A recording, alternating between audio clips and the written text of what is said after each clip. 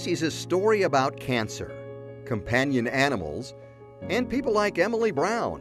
I received a terminal diagnosis, and that was actually in October 22nd of 1997. 19 years ago, when she was just 11 years old, Emily was given 3 months to live. Emily and I were in the hospital 21 days a month for 10 months. And then just some photos of my dad and I while I was in the hospital. My parents and I had decided, with the help of my oncologist, to enroll in a clinical trial. And that clinical trial was MTPPE. Okay, let's go. It's a drug that had showed promise in treating osteosarcoma in dogs. In Emily's case, the fact that she had osteosarcoma, we were actually able to translate knowledge from the canine, from the dog model, into treating children with osteosarcoma specifically. For Emily, that was her life-saving gift. At this point, the story takes a unique twist. Later, that's when we learned of it, is because we were able to look back and remember those stories and go, yeah, I can see it now, I get it. I really, truly get it. Can I change this for toothpaste? At a camp for kids with cancer, she got a fascinating surprise from a veterinary oncologist. A lot of the volunteers that are camp counselors and help run the camp are from the CSU Animal Cancer Center. And there was this guy, and he came up to me and said, "You're Emily Brown." I'm like, "Yeah."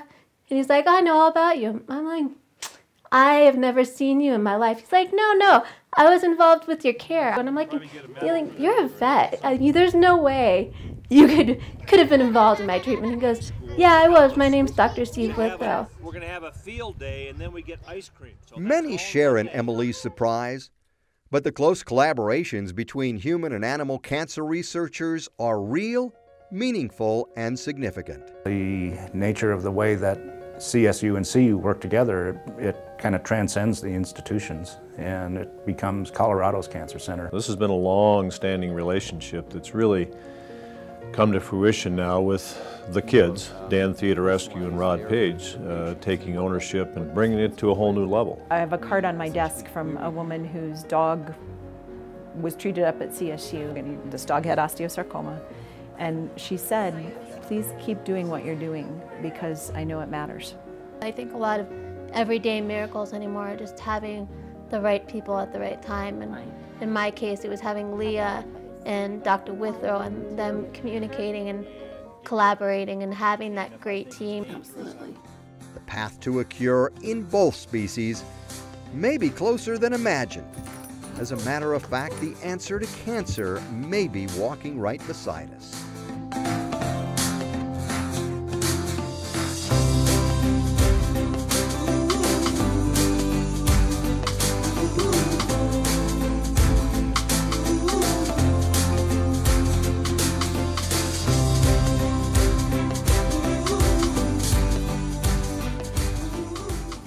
The story of one cure and translational oncology took a dramatic turn in the summer of 2015. I wanted to give a brief background to get us all on the same page about some of the challenges of cancer and how the interface between human oncology and canine oncology can benefit each other. Michael Kasten, the director of the Duke Cancer Institute, opened a unique workshop at the Institute of Medicine in Washington, D.C. And the main goals of this day-and-a-half workshop is to think about how we can learn from each other. The veterinary community has been acutely aware of this for a long time, and they've tried to make people understand the opportunities there are by these kinds of partnerships. And Dr. Page at Colorado State has been a national leader in this. In a sense, that's what this whole moonshot announcement is about from the Obama administration, is a focus on cancer that is all about breaking down barriers. I'll tell you a story. Len Lichtenfeld closed the event with a personal message. For me, my comfort zone is reflecting on over a 40-year career in clinical oncology. And so when I received the invitation to appear before you today, I had to ask myself, really? And talk to a number of my colleagues and say, what do you know about this topic? And everybody gave me a blank stare. The week before the Institute, he had lost his cherished golden retriever, Lily, to cancer. This is dog's name is Lily. It's our pet. She was with us for 11 years. I didn't think this would happen, but it's happening. I started to cry. I had not cried to that point. So maybe that says it all, what it all meant to me. That's when it really struck me. The personal loss, the science and what could be done, the opportunities, and the commitment to the people who were in the room to talk and study and learn and listen.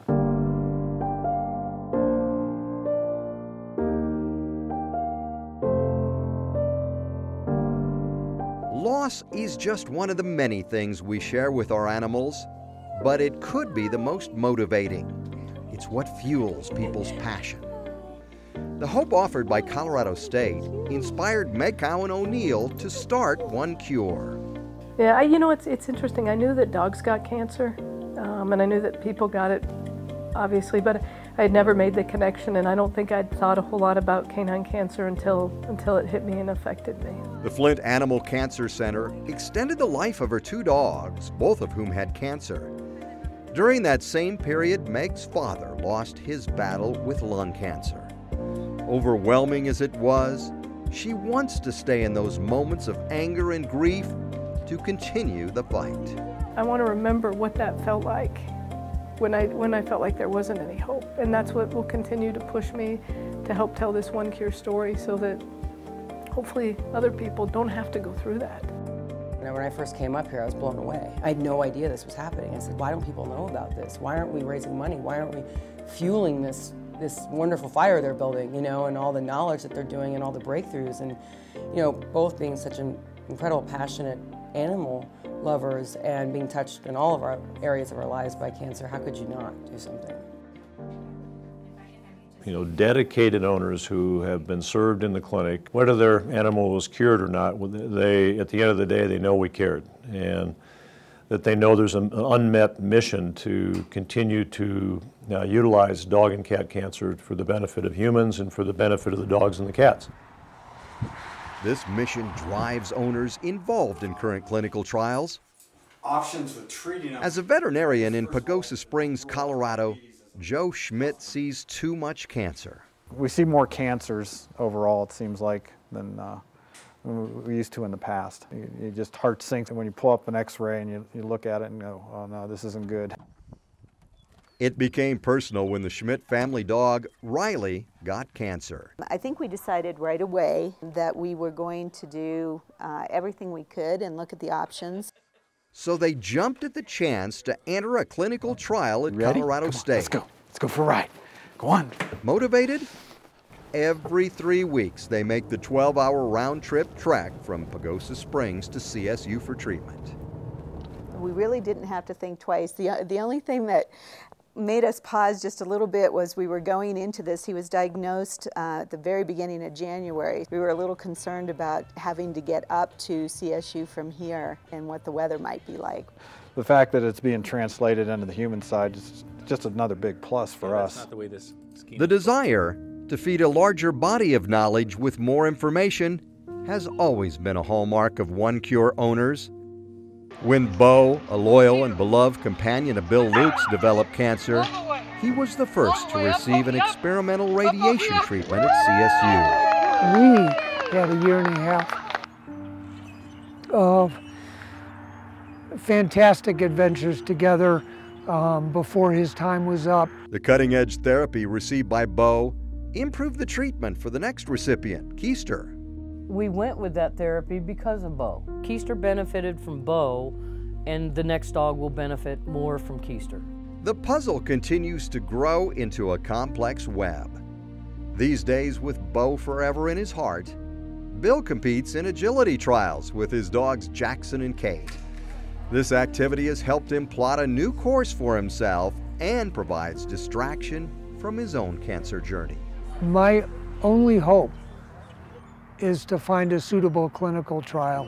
We're going to do everything we can to make the best of whatever the possibilities are.